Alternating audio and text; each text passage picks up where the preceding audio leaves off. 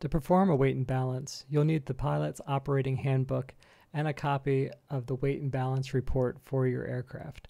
In this case, we're going to be looking at 9370 Alpha, which is a 172.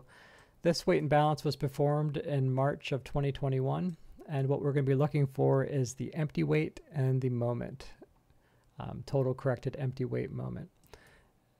And so what we're going to do is we're going to enter in our POH 1,621 is the empty weight, and the moment is divided by 1,000, so that's 65.67.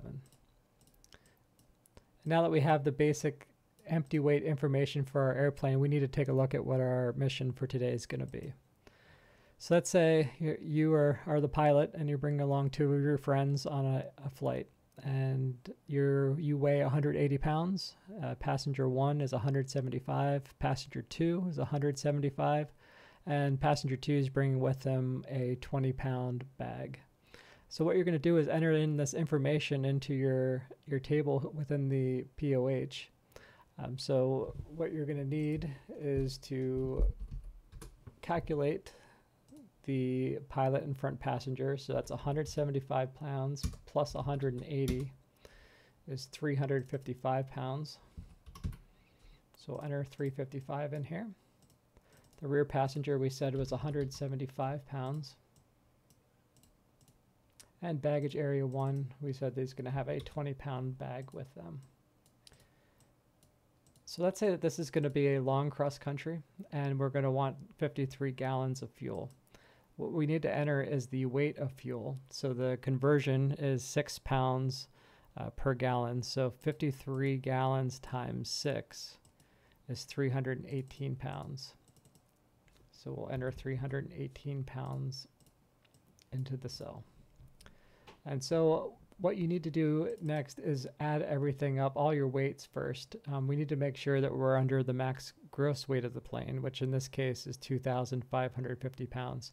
If you're above that, there's no point in continuing your calculation because you're overweight. So 1,621 plus 318 plus 355 plus 175 plus 20 is 2,489 pounds. And again, we're under now 2,550, which tells us that we are okay from a gross weight standpoint. Now we need to make sure that our center of gravity is within limits. And to do that, what we're going to do is figure out what the moment is within the tables that are in the POH. So for the fuel, we have 318 pounds. And you see here is the line that represents the fuel. On the x-axis, we have the moment, and on the y-axis, we have the weight. And you notice conveniently that the weight of fuel doesn't go beyond 318 pounds.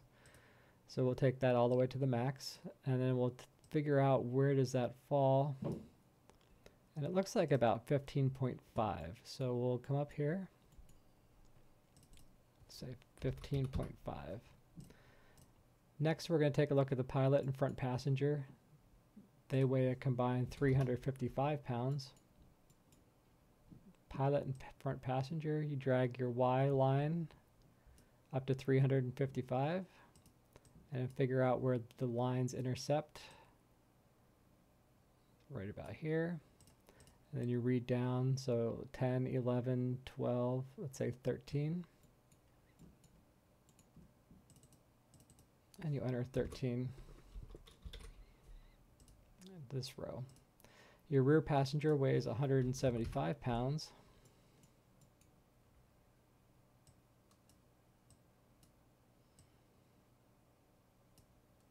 Again, drag your vertical line to where the two intercept. And again, we're about 13. So we'll go back up, enter 13. And the last piece of information is the baggage, which is 20 pounds. And it starts to get a little bit difficult as you get closer to the bottom of the intersection of all the lines. So here's 20, and then baggage area 1 is this line. So we will drag this over to where it crosses. So it looks like about 1.8.